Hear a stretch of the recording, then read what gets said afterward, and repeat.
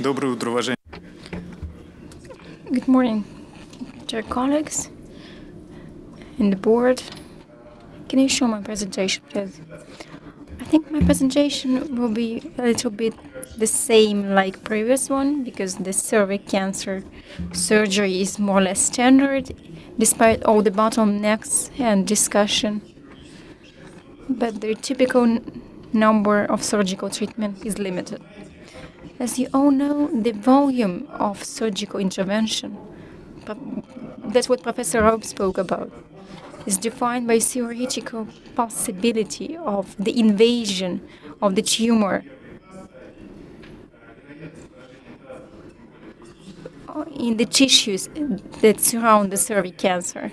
But for lymphatic nodes, this possibility is almost zero for the 1A1 stadium, but for 1A2, it's already 5% for the pelvic nodes.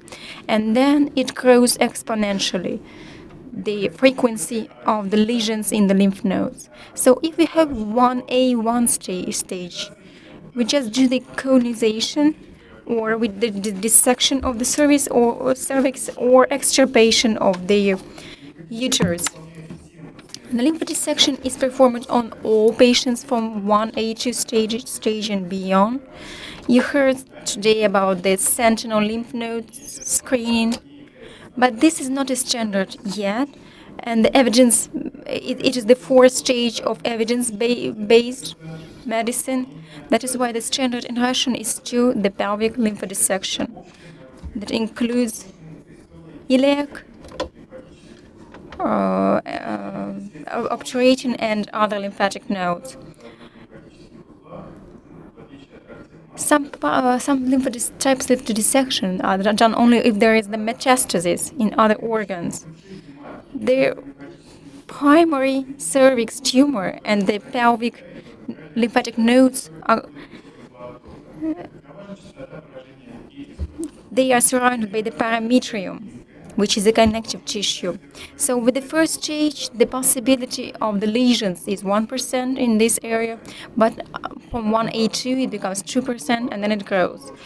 When we perform the one-factor analysis, the possibility, the frequency of the lesions in parametrium provides for the 8-time more possibility, the 8-time higher risk of the lymphatic nodes lesions. And if we have lymphovascular invasion, it grows 4 times. Mr. Fumovitz performed a multi-factor analysis. And we can see in this multi-factor analysis, the lymph nodes have lesions only if there are metastases in regional lymphatic nodes. Lymphovascular invasion and the differentiation level were not shown in this multi-factor analysis. Now, Professor Hope showed us the studies that showed us that the patients with no metastasis in lymph nodes, with the less than 2 centimeter tumors, and depth of invasion no more than 1 centimeter, with no embryos, the risk of the parametrium lesions is almost zero. And that is why the dissection of parametrium will not do any good for the patient. It's just that we do the conization or the dissection, or maybe extirpation of the uterus or pelvic lymphodissection. So we are currently doing the two second stage studies and 1 third stage randomized studies to justify this point of view. How often do we see lymphatic nodes in parametrium? We had 3 classical studies, quite old, from the previous century. From 60 to 80% of patients have lymph nodes in different parts of parametrium. The frequency of lesions in these lymph nodes grows when the stage grows, or the stage grows, and their size of the tumor grows.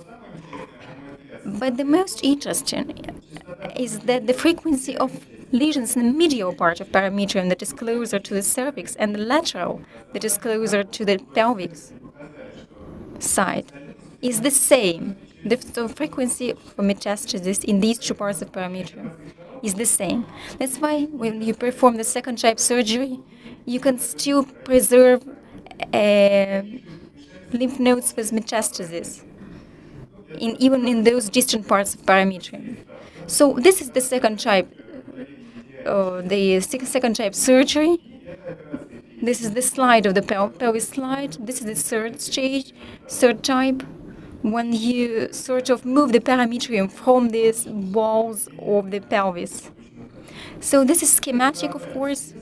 This is the front section. This is the parametrium fiber.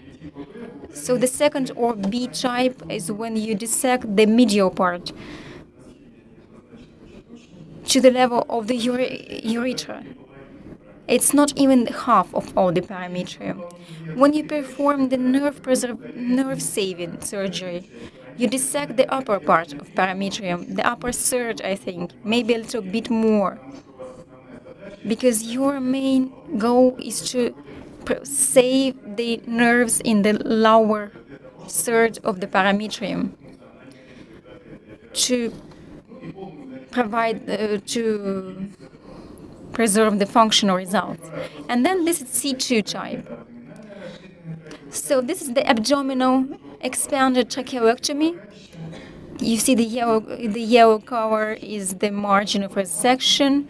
This is the sample where it was cut from their uterus. And these lines is the volume of the tissue that is dissected during the second type of the surgery. This is the sample after this extended abdominal hysterectomy. So once again, the line is the section margin, the second type of surgery. And now, everything that is higher than the line, the yellow line, is a little bigger. It's what you cut off when you perform the nerve-saving surgery. So, as the frequency of lesions in different parts of parametrium is the same, if you don't cut a little bit more, some lymph nodes with metastasis can still be present after surgery. So, how much of the parametrium you actually dissect, and what does it influence? What difference does it give us? So you all know that the dysfunction of the urethra and the bladder can harm the quality of life of the woman. But I think that the radiotherapy and its complications can disrupt the sexual function even more. So when we do the third or C2 type, we can avoid the radiotherapy if the tumor is more than 4 centimeters, if there is lymphovascular invasion, and there is the invasion of more than 1/3 of the stroma of the cervix. If you remember the randomized study, the radiotherapy has to be performed if there are at least 2 of these 3 factors of risks. In Russia, traditionally, we used the combined treatment of the cervix cancer, radiotherapy and the surgery. In the other world, if there is B1, 1B1 and 1B2 stage, there is no need to perform the combined therapy, just the surgery or radiotherapy.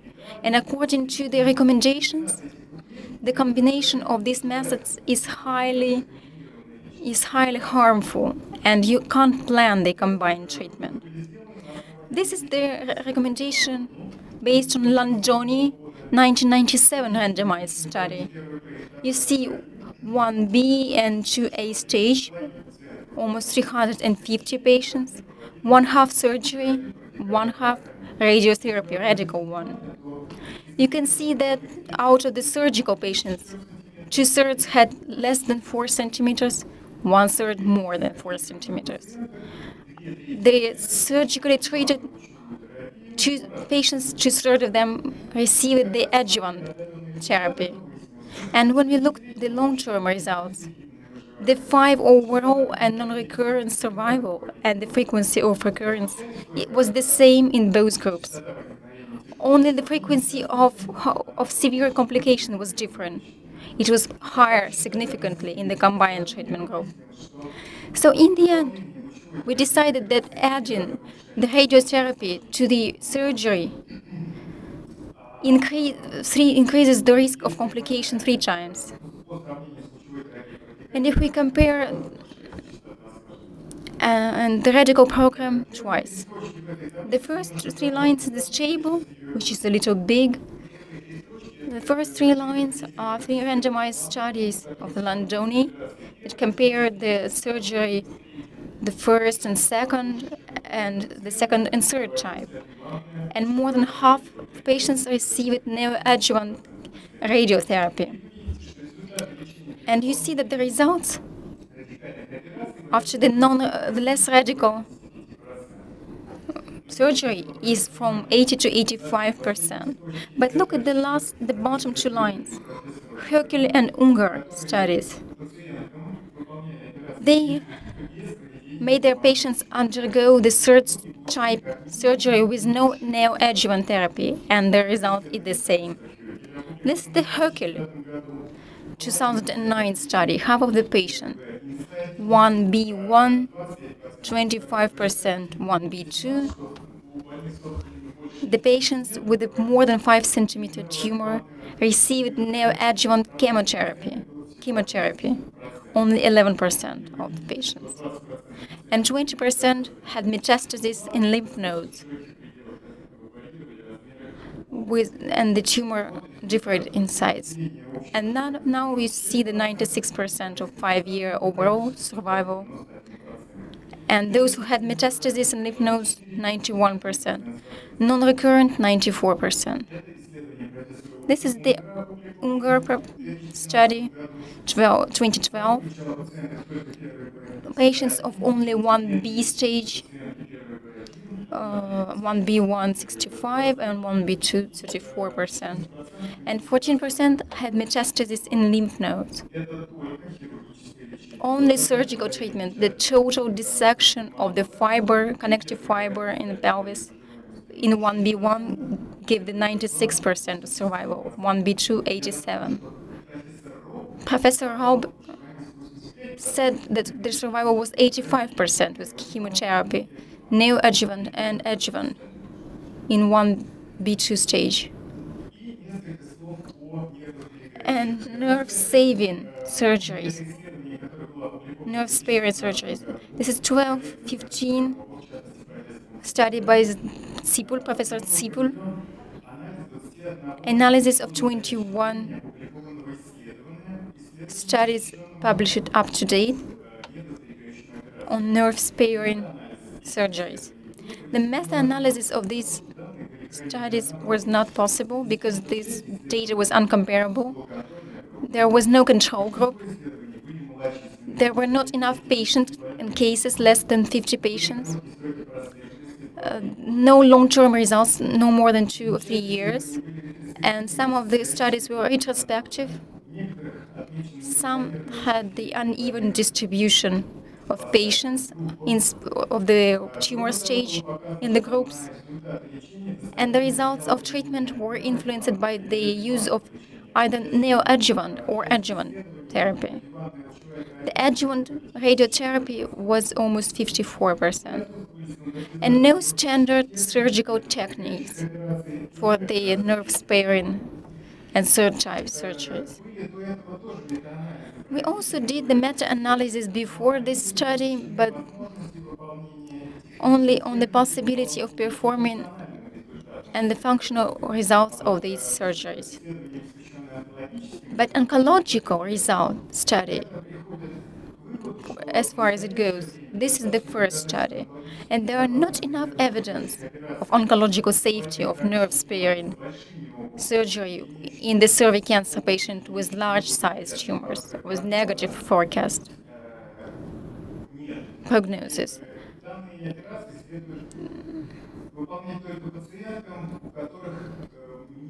And this surgery can be indicated for patients that do not have to receive neoadjuvant therapy, like no embolo in lymph nodes and less than 2 centimeter size tumor.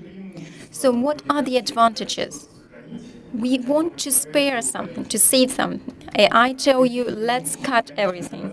So advantages. Third stage has advantage for large size tumors. This is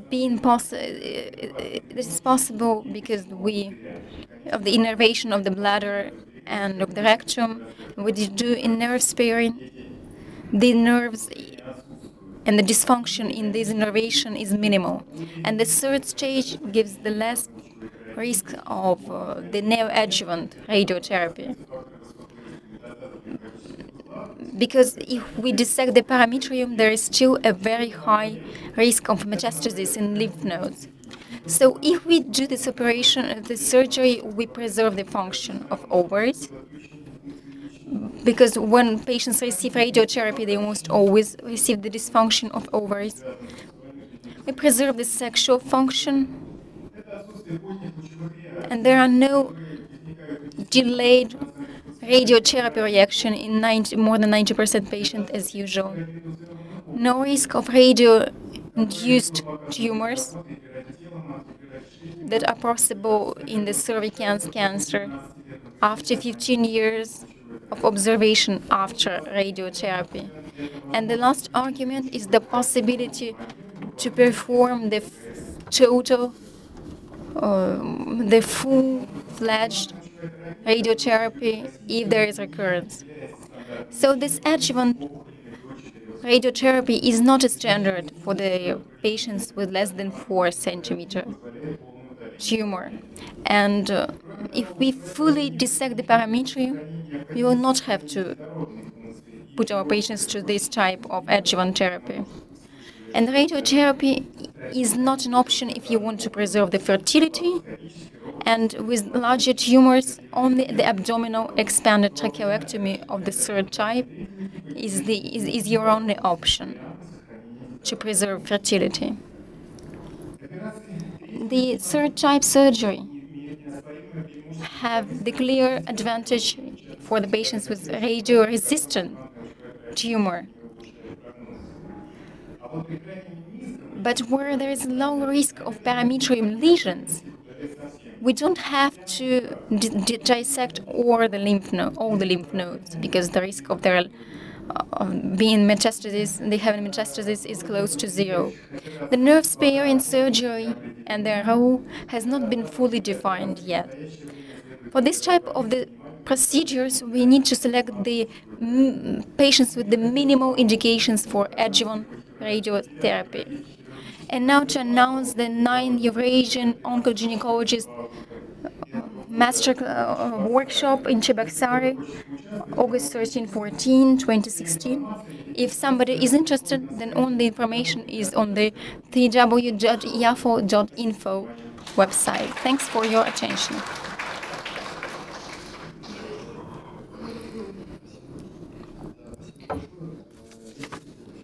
Thank you. So, are there any questions? Sergey?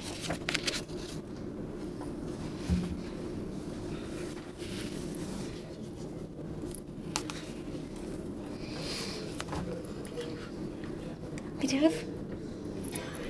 Надо. Доктор Юрьевич?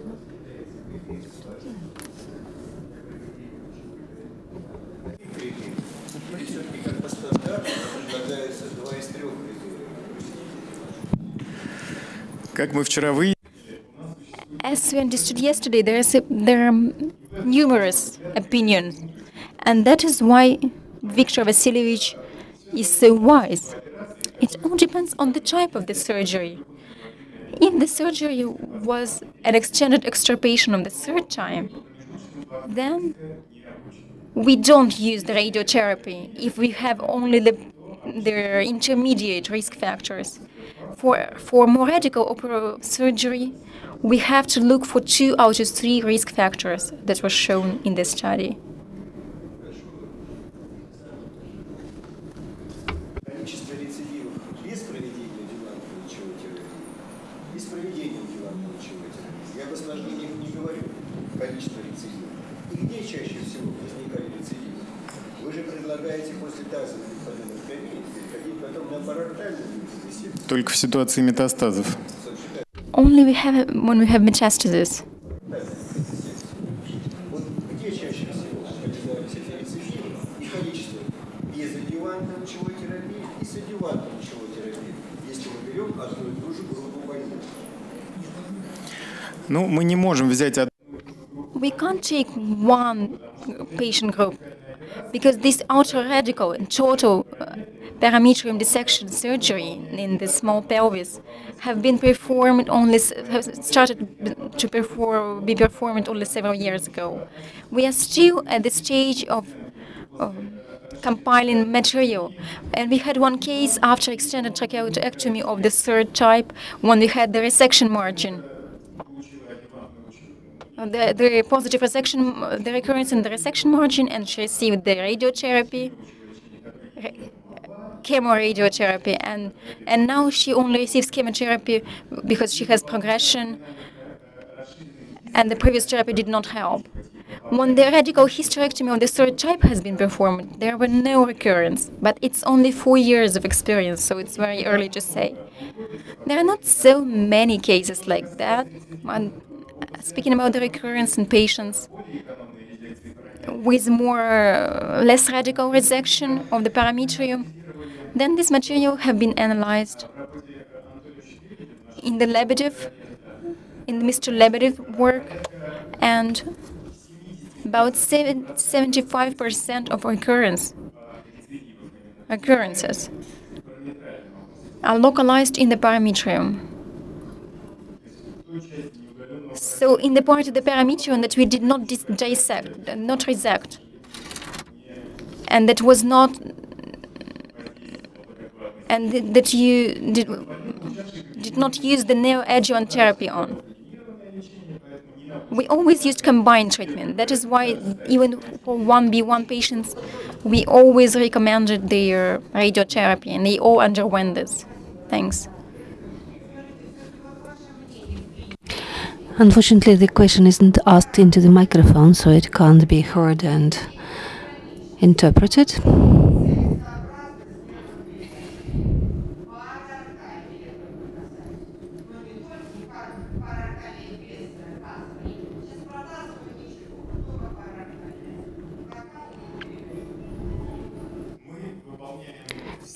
The answer is as follows. For all the patients, well, different surgeons do surgery in a different way, and that's thanks to Mr.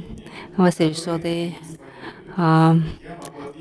do things according to their philosophy. I will reply on our behalf, on behalf of myself and my colleague. For all the patients, we do urgent study of pelvis lymph nodes. If necessary, we do the bottom dissection, all on both sides. We ask the morphologist to check all the lymph nodes they find. Again, the speaker is not using the mic. She can't be interpreted. In general, they give us between 20 and 40.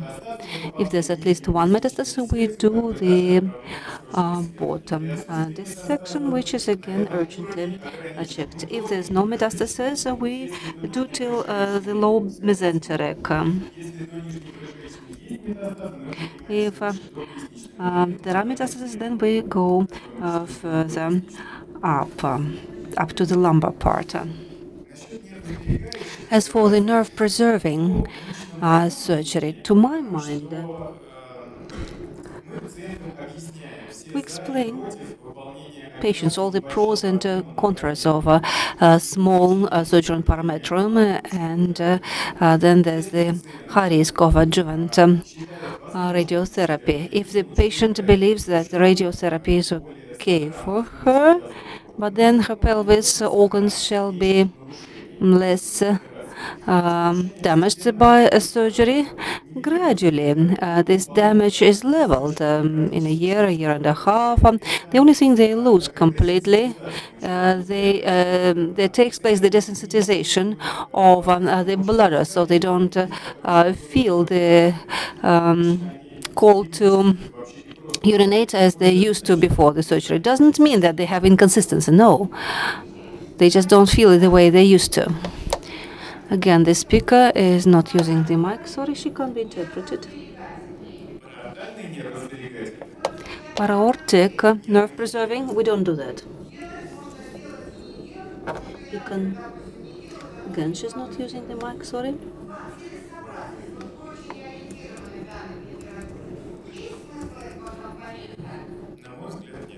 The answer is, to my mind, no.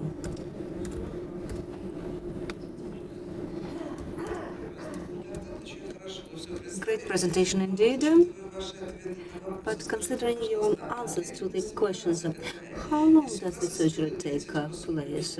If they study 38 lymph nodes, it should take around 2.5 hours. And have there been any complications during this surgery? Well, during the surgery, well, sometimes we damage big veins and then we suture them, and that is okay. That's the surgery complications, if that's what you're asking about. As for the duration of the surgery, after we remove the pelvis lymph nodes on one side, we send them to urgent morphology right away, and it takes half an hour, 40 minutes, and we get the answer on one side. Same happens with the second side. All the 20 lymph nodes in half an hour. They managed to do it that fast. Yeah, on both sides. From 10 on one side and 10 on the other side, or 15 one side, 15 the other side. Thank you. Thank you very much. Good morning again, Konstantin. Summarizing the above mentioned, what's your opinion? Which type of surgery is the best? The one that you are mentioning. Is this is it an expert level surgery that only the experienced surgeons do, that is possible to be done only in big centers, or is this the methodology that may be used in all over Russia, all over the country, in small clinics as well? I can't give you a definite answer to this question because the surgeon factor is very important, especially in case of ovary cancer. It is being disputed. Standardization of cervical cancer surgery, you know, different surgeons have different experience, different. They take away different volume. It doesn't matter what you remove; it's important what you've left. If we talk about the total resection or removal of perimeter, I believe if the morphology service and surgeons are ready and willing to do this operation, because after the surgery, the histology, very detailed histology is necessary to refuse the adjuvant radiotherapy afterwards. So if they are willing to spend time, it means a lengthy surgery. One can do one surgery per day. You can't do more in one operation theater. Then in theory, this may be used all over the country. But considering the peculiarities of our country, I believe it's too early. It should be done in big medical clinics so far, since there are also risks of adjuvant radiotherapy. What if some surprises are left, even at total parametrectomy? Say, histology may still make you do the radiotherapy in much more severe conditions for the radiologist. Well, the main problem are lymph cysts and the speed of restoration of normal urination. That's it. Thank you. May I ask a small question? Valentin Yurievich, our morning session is dedicated to cervical cancer surgery. We are mainly talking about surgery. At present,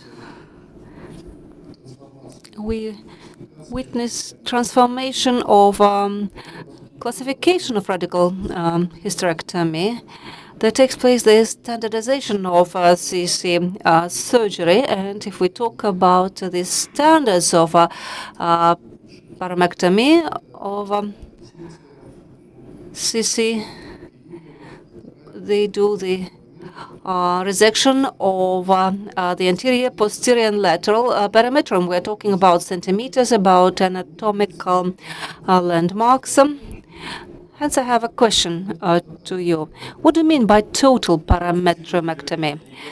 The GBR3 type operation. I don't mean the one including the removal of internal iliac vessels, just the parametrum tissues on the level of the pelvis wall. The second question, many are interested, I believe. Are there any special features of post-surgery follow-up of your patients? Usually there's denervation of certain pelvis organs. In particular, we install epididysostomas for our patients too, because the restoration of our urination, well, it takes 4 or 6 weeks normally. In our cases, 9 weeks, but it always did restore completely. And we also have lymphoria, rather lengthy, big volume. In obese patients, it's maybe around 2 liters, but usually on the 10th day we remove the drainage lately.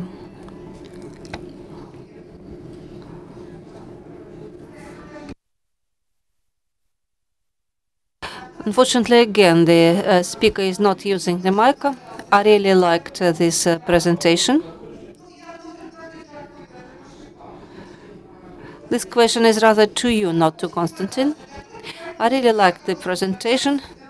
And if the presentation is good, it usually causes many questions. I'm not trying to criticize you, believe me. I'm the head of the department, same as Victor. There are many people from the provinces here. I am also for diverse methods and diverse opinions. And I also want my doctors not to be obedient, but always to have own opinions. But there exists the general clinical opinion, and in one clinic there should be one single opinion. It's not like Morkhov believes that one should remove 38 or 40 lymph nodes should be removed. If you go further, plus 10 more. And Viktor Vasilievich believes that it should not be done. Just the actual things should be removed, 3 or 5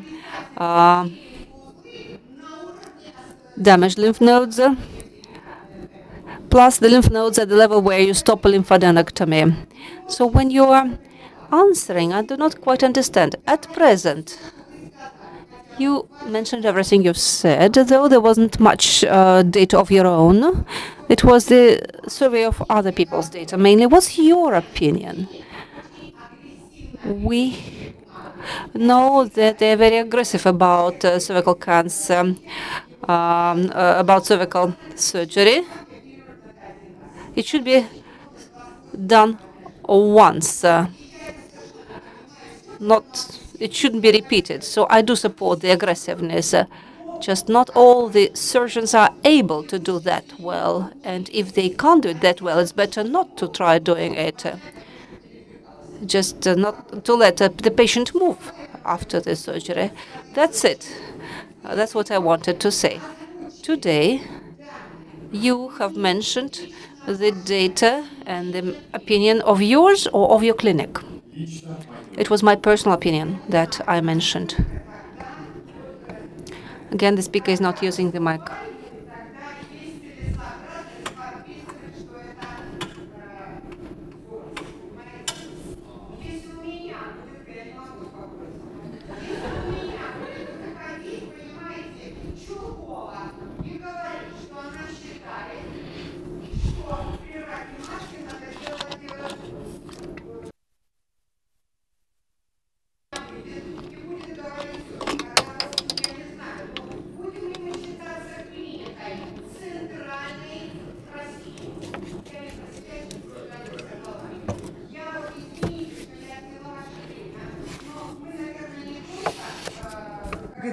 сыты стаканом воды. А есть же остались какие-то принципы? Или у нас уже ничего не осталось? И каждый из нас уже делает все, что хочет. Я думаю, что надо выступить Виктору Васильевичу, потому что клиника... I think, of course, the clinic consists of professors and surgeons that form the general opinion, but each person separately has the right to have a separate opinion. Victor is controlling us, but and he decides whether we work correctly or not.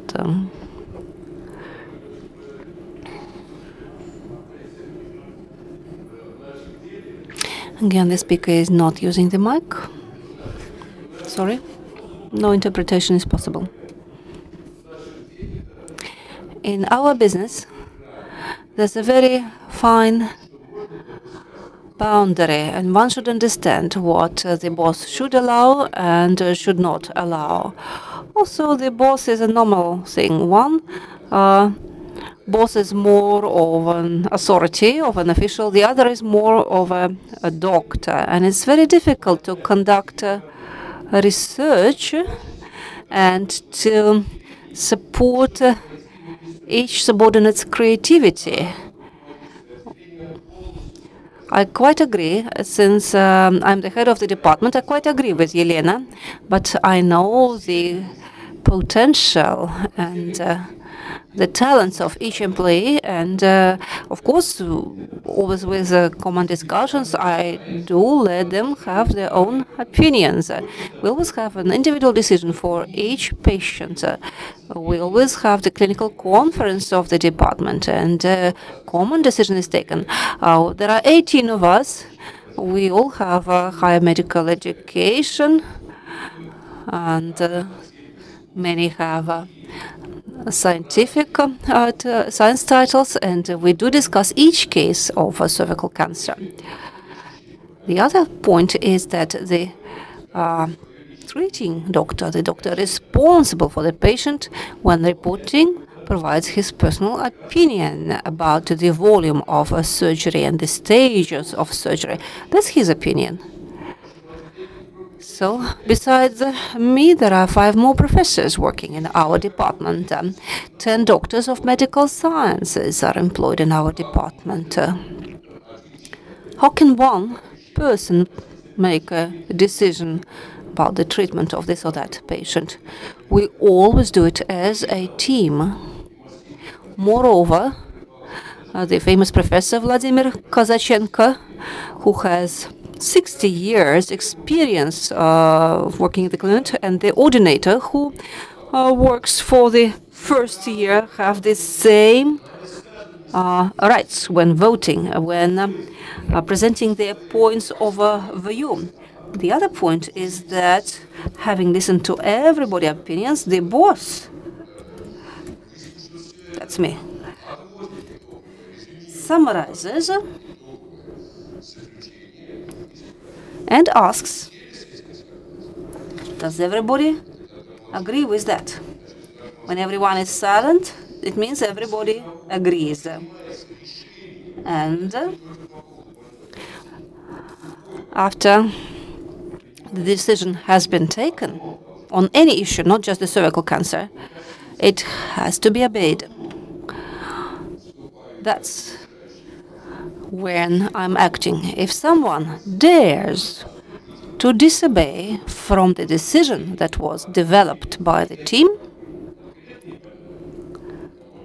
I may be very cruel. My colleagues are quite aware of that. Disregarding my kind heart, it's not my interest, it's the interest of the patient that I'm guarding. If there are complications, we also discuss that. And let me repeat, everyone has the right to express his opinion in our department. And then a team is making or taking the decision